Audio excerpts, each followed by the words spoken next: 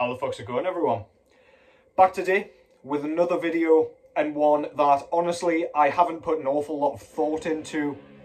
This was a bit of a last minute shake-up for me because I was planning on doing a kind of extensive album review for a brand new release that came out yesterday on October the 20th. That is a Friday if you're watching this way in the future. But yeah, I hadn't actually gathered all my thoughts, all my notes and all that stuff for the kind of review yet. So I tried to get a bit more done this morning, but I've been busy, I've been playing drums and things like that. So I just haven't managed to get that sorted. Not to mention the fact that the UFC is on at a reasonable time for us here in the UK for a change. So I will be watching that in about an hour's time. Again, if this is way in the future, it's the Volkanovski Islam Makhachev card. But yeah, I figured I would just come along with a kind of black metal recommendations video, just to kind of sneak a quick one in, just so I'm not depriving you of content over this weekend. Granted, I will be back tomorrow, hopefully, with said review. But yeah, this is just going to be a few black metal records I wanted to talk about, or at least in the black metal kind of sound space, if not straight black metal. And yeah, but first of all, as you will see in the title, or as you will have seen in the title if you're not kind of walking around with your eyes closed, I actually yesterday hit 2,000 subscribers and have now surpassed 2,000 subscribers, which is absolutely obscene to me.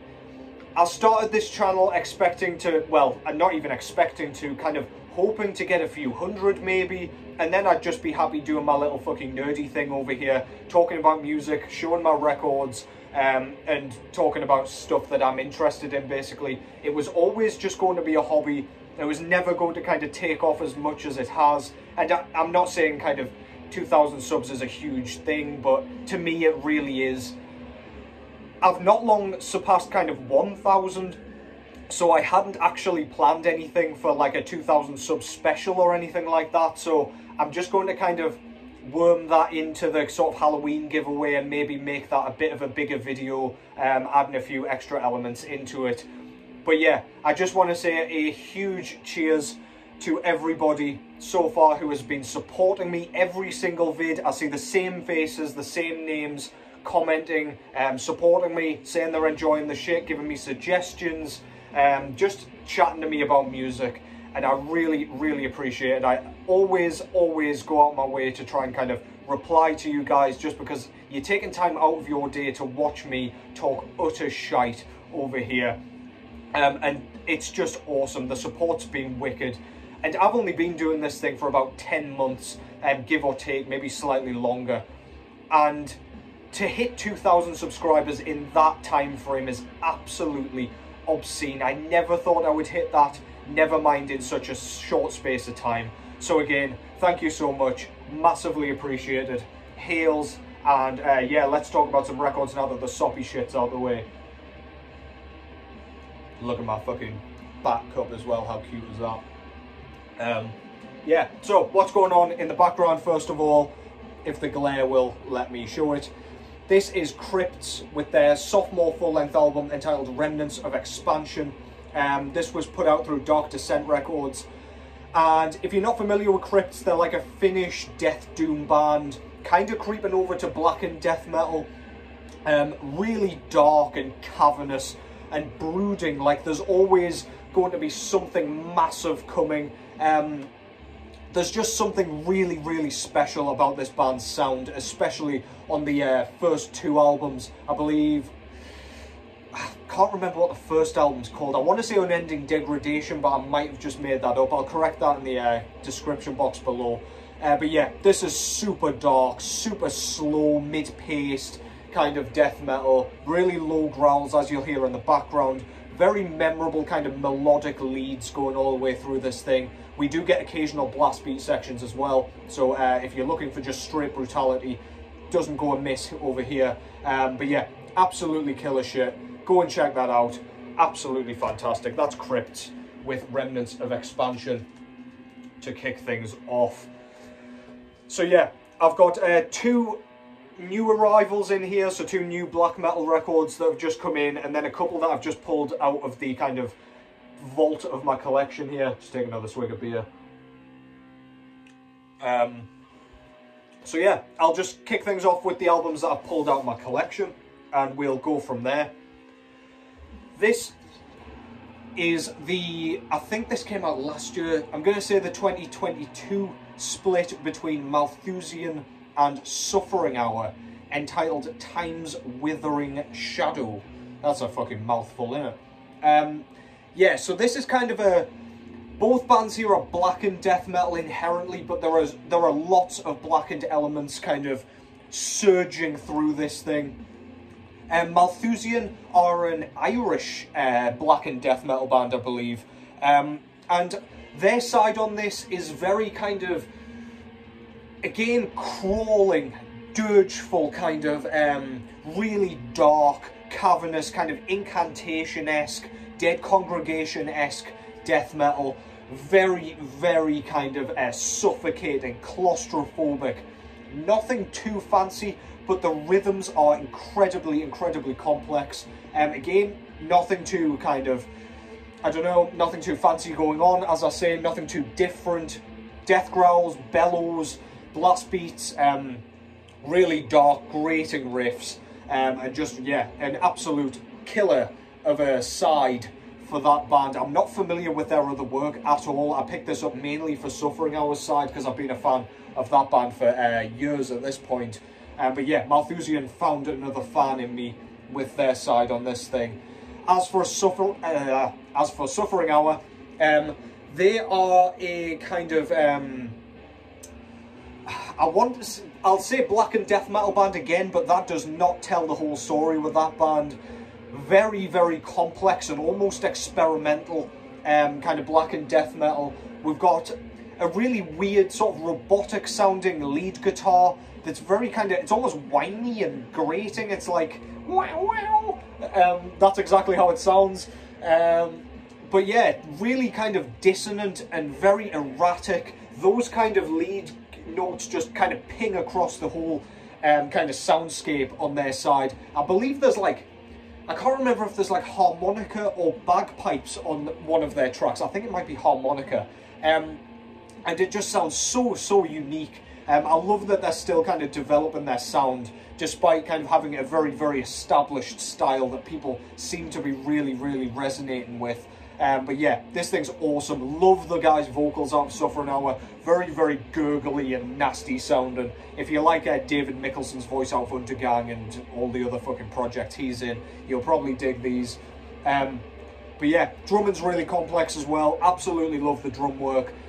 Their EP Dwell really caught my attention for the complex drumming, and this is no different. It's absolutely splendid, and it's just an assault on the senses. So yeah, go and check that out. That's Malthusian and Suffering Hour with their split EP, Time's Withering Shadow.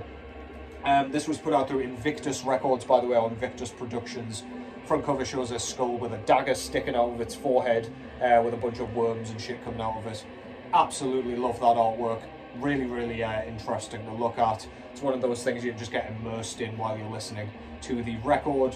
Back cover there, we've got Malthusian's logo and Suffering Hours with the track listing, with both bands looking menacing in some sort of churchyard or courtyard or something there.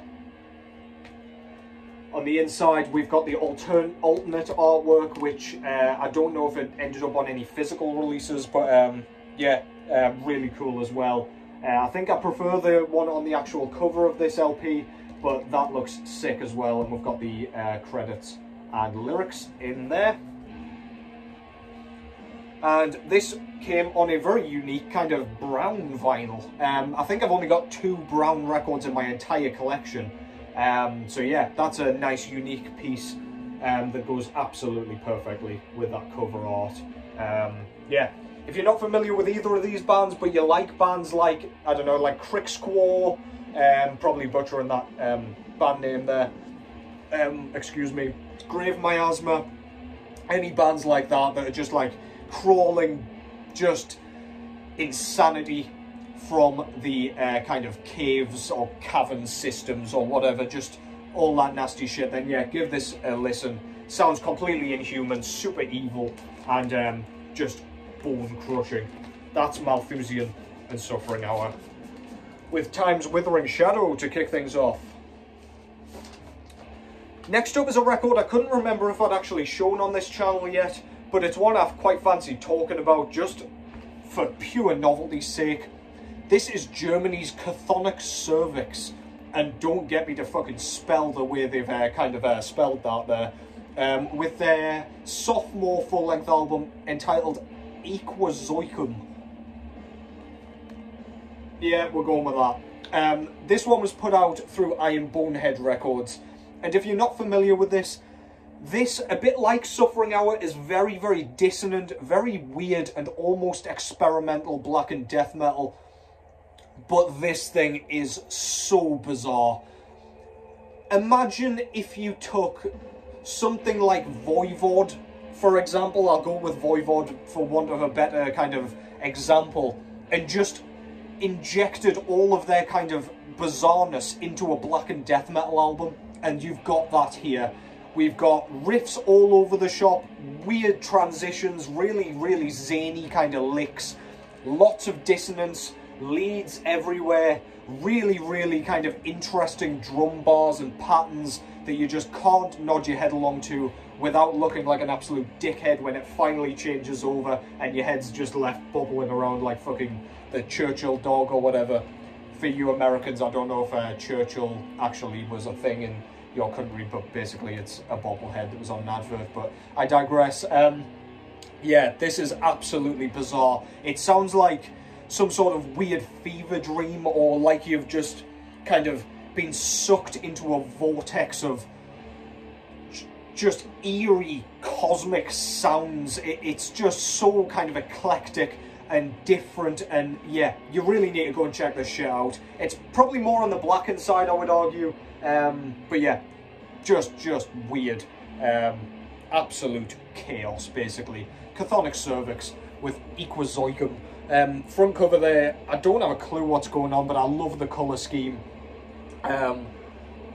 Yeah, I don't know, that thing kind of reminds me of the Donnie Darko rabbit, but I don't know if that's what it's kind of meant to look like. We've got like a weird like dragon looking thing here. Looks kind of like what's it called, Moon Presence off Bloodborne.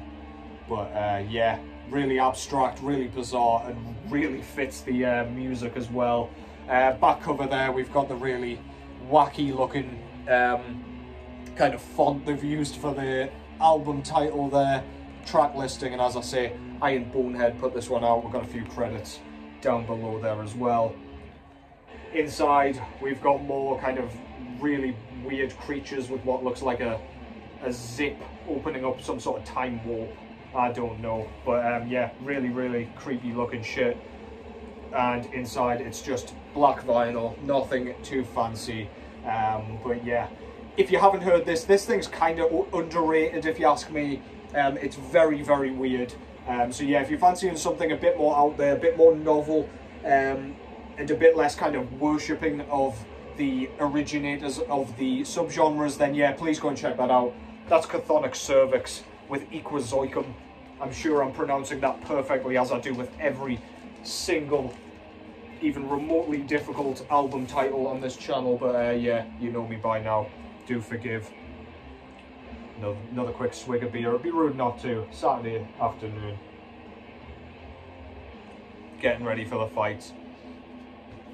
Next up is an album that I just got in a couple of days ago, I believe.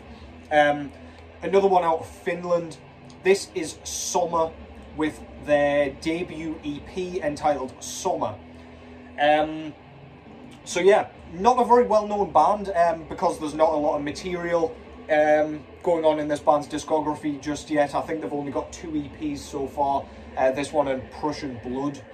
But this is like really, really well-written raw black metal. This is one of the Death Prayer Records black metal bands, so you kind of know what you're getting into with that kind of stuff. Very, very raw black metal generally. This one, it's very, very purposefully raw, but none of the kind of music or instrumentation is lost amongst the static here. The drumming is a particular kind of high point for me on this thing. It sounds like it's recorded in a garage, but it just pokes through the mix enough so that it doesn't get like really obnoxious. It's not super in your face. It's not really distracting. It's just really, really cool sounding. Love the sound of the snare drum. With recordings like this, when they get the snare drum sounding like this shit, I could listen to it all day long. As for the riffs, it's one of those bands that manages to capture the sort of feeling and atmosphere of war. It's really kind of emotive and thought-provoking and just really, I don't know, it just brings across a feeling of sadness and kind of the tragedy of these guys having to go to war, being murdered and, well, killed unnecessarily for the country's gain, or whoever's in charge of that country at the time. And yeah, it's just really, really well written. We've got kind of, the vocals aren't too kind of unique or anything. We've just got black and screams kind of thing. We've got a few like really nice moans that draw out syllables here, which I love. I love a bit of like unhinged kind of effect.